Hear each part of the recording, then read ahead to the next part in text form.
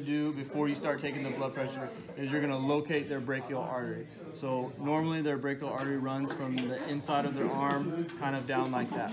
So use your index and your middle finger, and you're going to, you have to push down a little bit hard. Wait for a few seconds for it.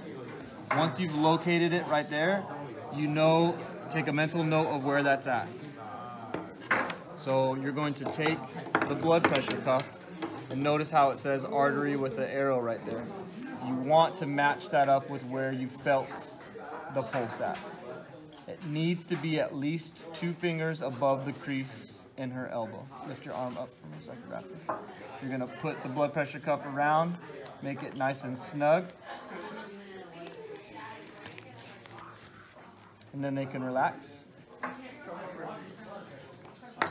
You're going to place the bell, big part of the stethoscope, where you heard their pulse, but you need to make sure that it's flat, it's not lifting up anyway. Make sure that your ears are facing the patient.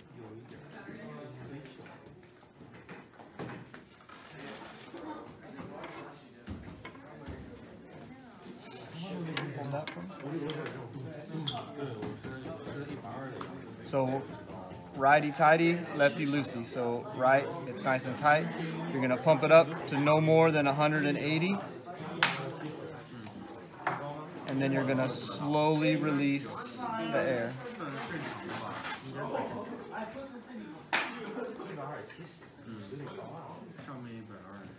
You're listening for the first thump.